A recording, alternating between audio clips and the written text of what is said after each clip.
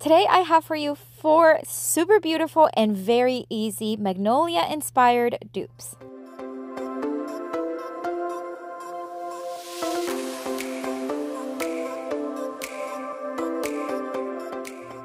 The first inspiration piece is this beautiful window that I loved it. The moment I saw it, I was like, ooh, I think I can make this one. But it was $116, and I guarantee you I can make it for a lot less. So this 1x2 I usually have on hand here at home. It was an 8x2 by 8 feet, and I'm just going to cut 2 pieces on a longer end and then 2 smaller pieces. And that's what's going to be our window or the window frame. Now I'm going to use some, this is the chalked glaze in the brown by Rust-Oleum, and I'm just going to stain each piece using this. You can use any stain you want if you're going to recreate something similar. This is what I had on hand, and I love using it because it doesn't have a strong scent and is really easy to work with. Now, the skewer sticks I already had on hand as well, of course, from cooking. And I'm gonna stain them the same color. And here's a little trick for you. If you gotta stain little dowels like this, you just want to stain, put them all together, stain, and then keep rolling them and staining them together, and it'll be easier than staining one at a time. I thought about that, and I was like, there's no way I'm gonna stain one at a time. So this worked really well. Now we're going to put the frame together, and for the purposes of keeping it very simple with minimal tools, I am going to use my stapler. This is an electric stapler that I've had for many years. I got it at the hardware store. It's an Arrow brand, and I am using the larger staples that I can use on it. And I'm going to staple on the joints both on the front as well as the back of the frame. Now I'm going to use a square here, and I'm just going to start marking where I want to drill a few holes. So I want everything to be very even and look very professional and very clean. So I'm going to really take my time and make sure that I am measuring and that everything is as exact as possible. But of course, nothing is going to be perfect, and I'm always okay with that. But we just want to do everything that we can for it to be nicely done. Now I'm going to drill a hole using a drill bit that's going to fit the skewer sticks perfectly, and I'm going to pre-drill them, and that way we can start putting together the middle portion of the design of the window. That was the part that took the longest, so I'm not going to have you see everything. I'm going to speed it up quite a bit for you, but I'm going to show you here first. So what I'm doing here, I'm just kind of measuring or putting in this skewer stick, and then using my square there again to make sure that I'm cutting exactly where I need to cut. And then I'm going to do that on all 4 corners, and I'm going to secure everything with hot glue. So once I have everything cut and I know everything is in the size that I need, I'm going to start using some hot glue and putting everything together.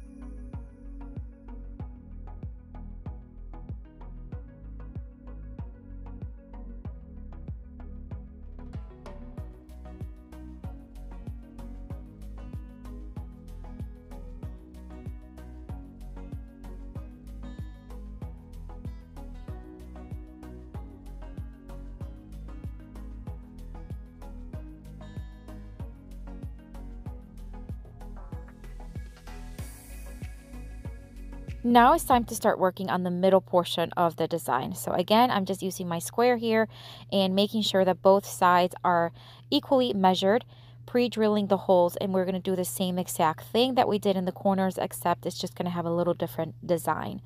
But same process, drilling the holes, adding some hot glue, then the skewer sticks, and then cutting as needed.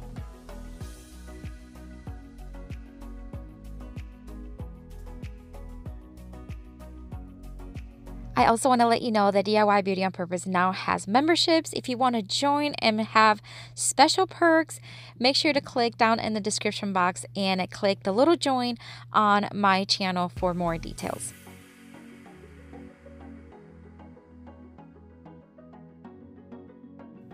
We're almost done. We're just going to add the crisscross portion of them. So I'm just going to, again, measure, cut, and hot glue, and we're going to have 2 X's, one on the bottom and one on the top.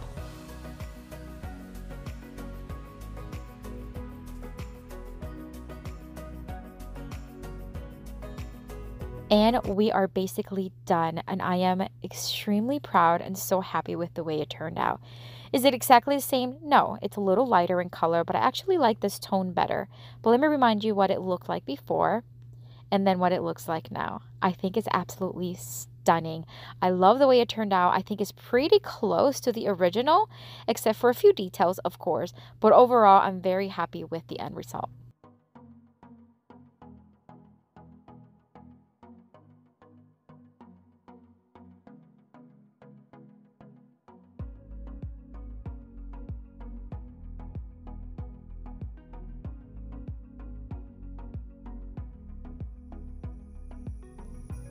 For the next inspiration piece, I like to recreate this There Will Be Miracles sign they had on their website, and I really love the way it looked, and I knew it was going to be a challenge because of the color it had. But we're going to start with this Dollar Tree sign, and I'm going to remove the jute twine, and I contemplated moving, or I tried moving the paper off of it because it did have glitter, but that was not working out. So I ended up just sanding it down. That way we didn't have the glitter on the back. Now we're going to round off the edges just a little bit because the original piece had rounded edges. So I'm going to use these shears that I got on Amazon, which, by the way, a lot of the supplies, tools, and paints that I use, I do have on my Amazon store, and I do have a link down below if you'd like to check it out. Once I had the corners cut, I did sand them down using a sanding block from the Dollar Tree, and that way it was nicely smooth. So now it's time to start to try to recreate the color. So I'm going to use the several colors here from Artisa as well as some from Rust-Oleum. I'm just going to keep adding until I have the very salmon kind of coral color that the original piece had. So I did add too much paint, but you know, it's just, I just didn't know how much more I needed to add. So we're going to start with this one. Now I think it's a little darker, so through the process of painting here and blending, I am going to keep lightening it up and adding paint as I need. And I end up actually adding a little bit of this chiffon cream by Rust-Oleum because the original piece, if you remember, it had like a lighter tone in the center. So I want to have it again as close as to the original as possible. So I'm just going to let you watch here how I blend the colors until I get close to what I was looking for.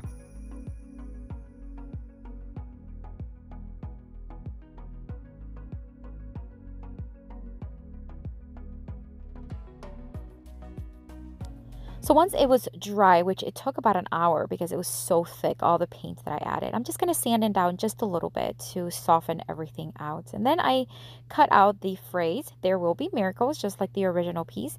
And I try to find a font that was as close as possible to the original. And I'm just going to put it on the center, and I am going to stencil it using Waverly Antiquing Wax because it did have more of a brown tone, the original piece. It wasn't black, so I thought using the Antiquing Wax was a close match. Also, don't forget that I am on Instagram, so if you have an Instagram account, I'd love to connect with you there. I do have the link down below in the description box. And look how pretty it looks. Doesn't it look? I love the contrast of that color and the brown. I think it looks pretty cool. Now, the original piece had 4 holes in each corner, so I am going to do that using this drill bit. And again, if you have like maybe a hole puncher or whatever you may want, you can always do that as well. But I'm just going to drill them here, and then we're basically done with this one. And I'm going to remind you what the original piece or the inspiration piece looked like, and then what mine looks like. I'm so happy with it. I think it looks so cute. I love the color. I love the way it turned out. I think it's pretty close to the original. It's not leather like the original, but I think design and look-wise, it looks pretty cool.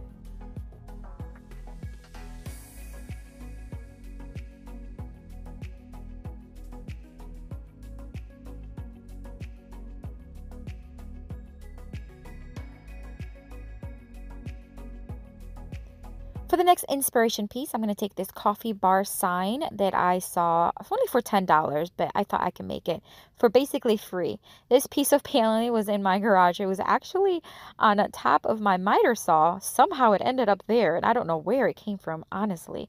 And I just threw it here, and I'm just going to cut it now using my miter saw to about 10 to about 11 inches long, and that way we can recreate close to what the original piece had.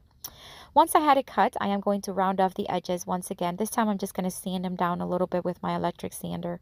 And that way it'll have a little bit of rounded edges like the original piece had. And then even though it was already white, I am going to give it a fresh new coat of white paint. This is by Rust-Oleum in the linen white. And then we're going to let it dry. And then, of course, using my Cricut, I cut out the coffee bar sign with a little black border. I did make the letters a little bit bigger than what the original had it. I just thought I just wanted them, you know, just a little bit bigger. But overall look and style, I think it looks exactly the same. The original, let me remind you what it looked like. It was metal, but mine's wood or paneling. But I think it turned out super close and very, very cute. I love it.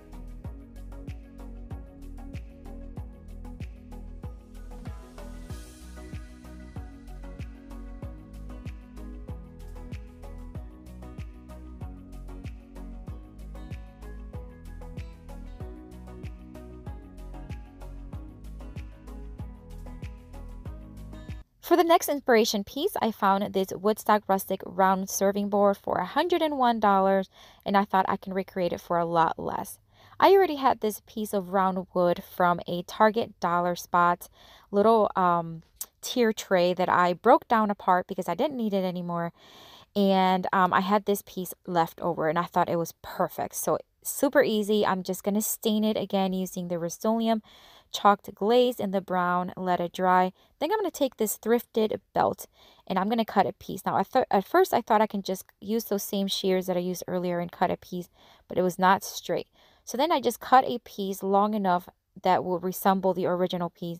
And now I'm going to use my rotary cutter here and my mats. That way I can have as straight cut as possible. And one last thing, I want to remind you that if you are enjoying this video, give me a thumbs up. Giving me a thumbs up helps this channel and this video reach more people and grow. And that did the trick. So now it's time to just apply it. And it's so simple. I just used some thumbtacks from the Dollar Tree and I'm just going to place one end first. Kind of press the little thumbtack onto the belt piece. And then I'm just going to hammer it in and that way it's going to be nice and secure. And I did that same thing on the other side.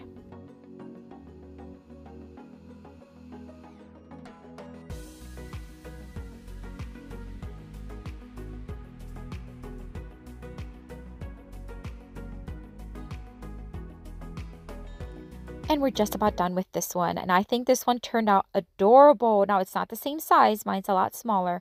But I think overall it turned out super cute. Again, a little bit lighter in color, but overall same look, same style.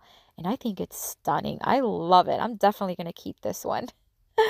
But this is it for today. I am so happy that I got through these and I think they turned out pretty cool. But let me know in the comments what you think. Do you think I nailed it or do you think I failed it? And also let me know which one is your favorite. If you're visiting for the first time, thank you for stopping by. I hope you enjoyed the video and I hope you consider joining our YouTube family. And if you are returning, thank you so much for coming back. I always appreciate you coming back week after week supporting my channel. If you want to watch more dupe inspiration, click on this end card here and I know you're going to love what you see. I'll see you later and have a blessed day. Bye!